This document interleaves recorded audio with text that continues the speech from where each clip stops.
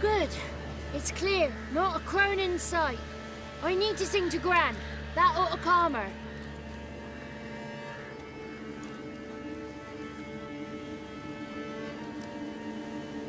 Little Johnny softly gazing, fire waning pale. Pop! A spark jumped out and whispered, "Listen, I'm a tale."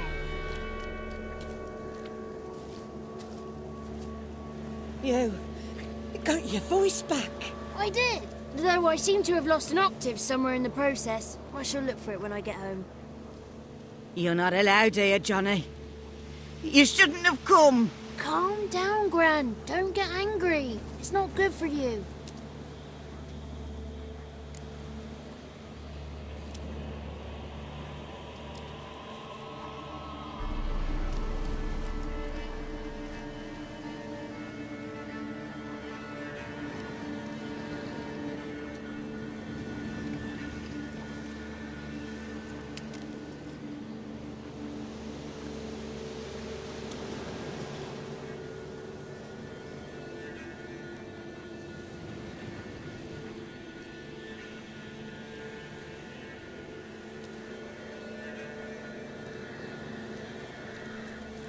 The woman I asked about earlier.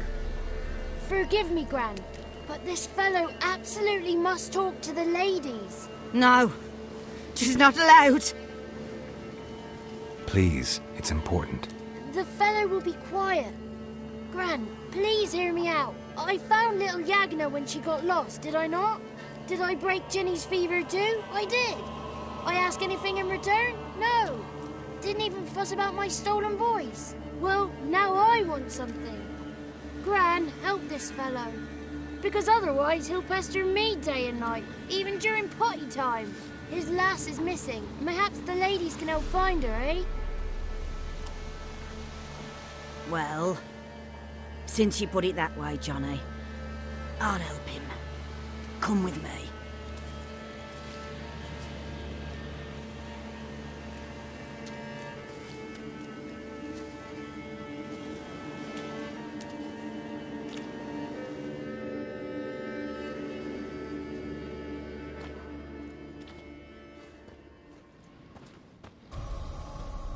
Johnny's a good lad, though the ladies don't like him. No, foul creature, they say. Don't like him.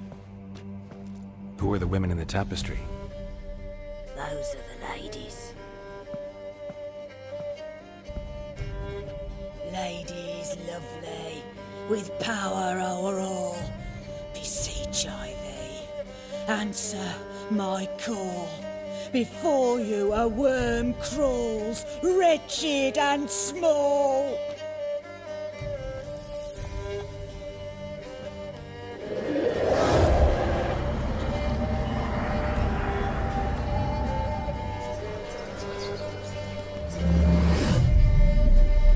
How dare you disturb our rest, woman?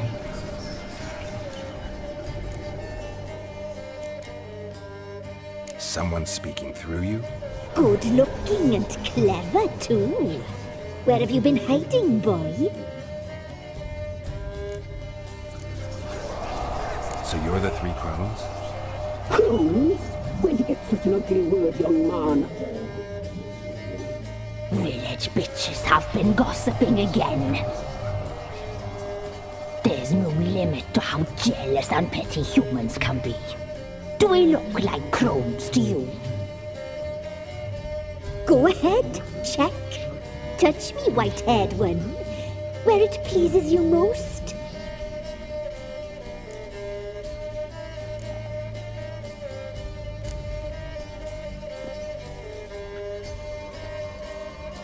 Is it my imagination, or is this tapestry made of hair?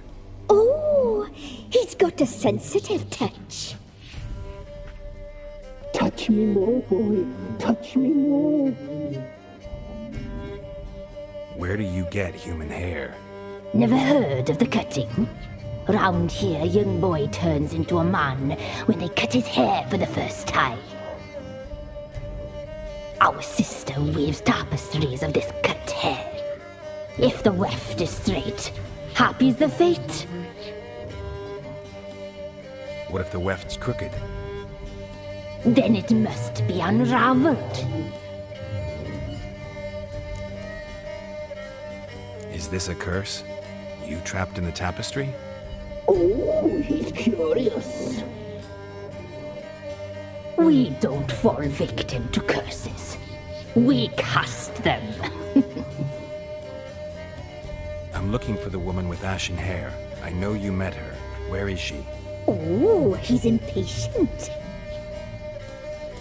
Perhaps he only likes ashen-haired girls. The young woman.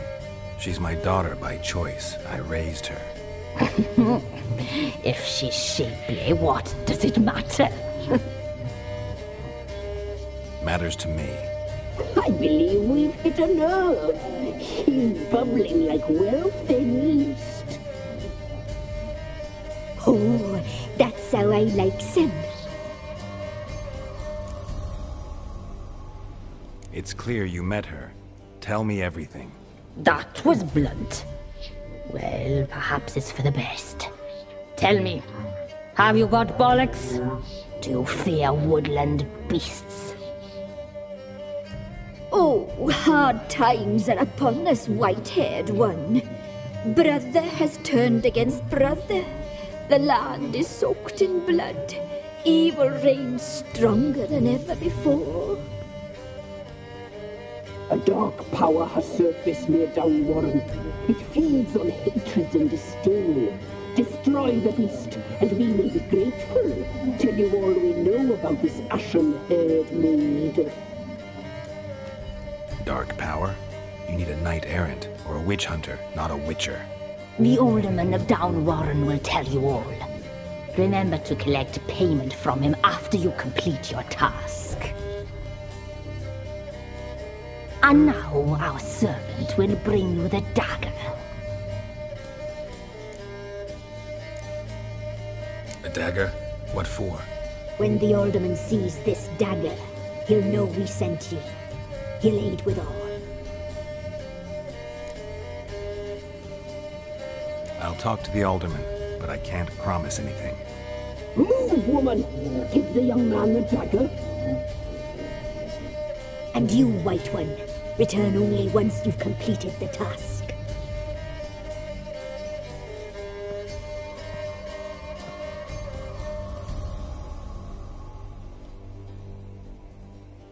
Aye, mistress, right. On me way. Dagger. Gotta bring the dagger.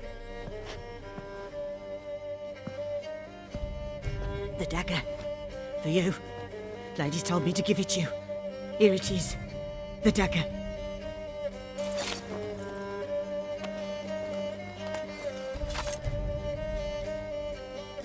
Place the alderman's payment on the stone. Stone bear. Stone shear. Stone nose.